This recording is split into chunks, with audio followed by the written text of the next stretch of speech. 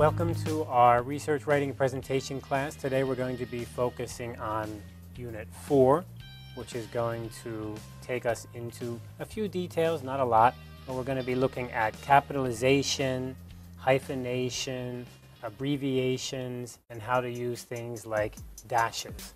So very mechanical today, but I think we'll get over it very fast and very useful. I'm sure you've been writing before and you're thinking, hey, what are these things useful for? How do I use them? How do they fit into my writing? And again, this is not easy for native speakers because it's very detailed. People just don't know these things unless they learn them. And the only way to learn them is to sit down and study them, and most people don't have time to fool around with that. So let's do something simple first, and that is spelling.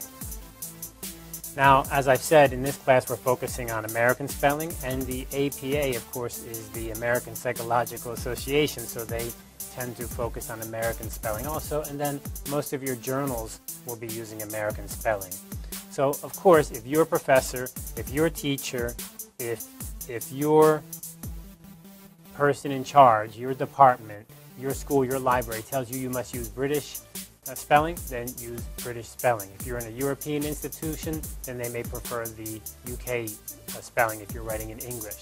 But in this class, we're going to stick with the American one, and the APA also suggests that. So don't be angry at me about that. Okay.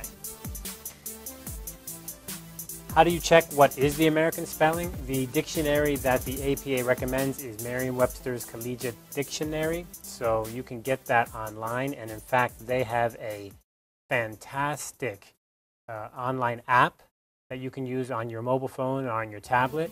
And if you get the paid version, they have lots of really great extras that I enjoy, like every day you learn a new word and you get some really deep information about words. So that's a really useful app to have on your phone.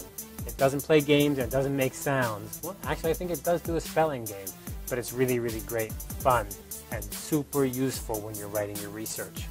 I'm always keeping mine next to me and opening it up when I'm trying to figure out a word.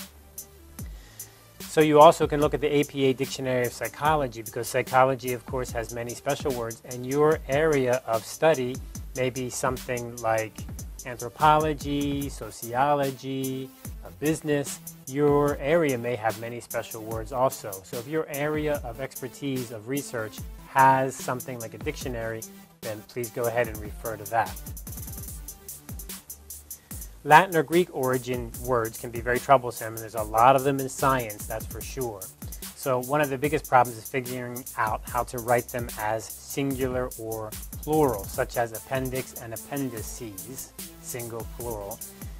Cannulas, they're like little canals in the body, I think, like veins. Datum, data, this is one that always mixes me up. Phenomenon and phenomena. So how would you know all of those? Of course, the best way is to check the dictionary. Possessive and singular names can use an apostrophe like an S. Now, I'm sure you've done this before. And singular plural examples include things like this one here, Freud. Friedman Freud, who was a famous psychologist, right?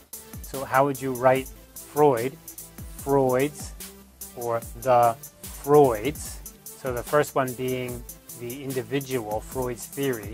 The second one being it belongs to a group of Freuds, like the whole family. So all of these Freuds together.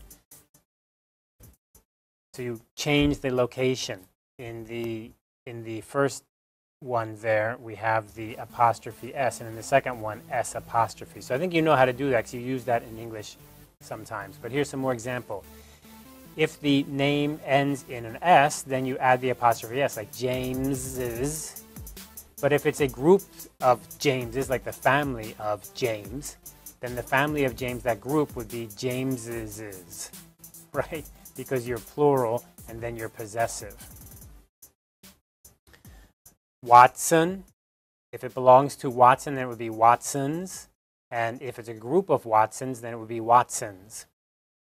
Skinners and Skinners. So Dr. Skinner's theories or the Skinners, meaning the group.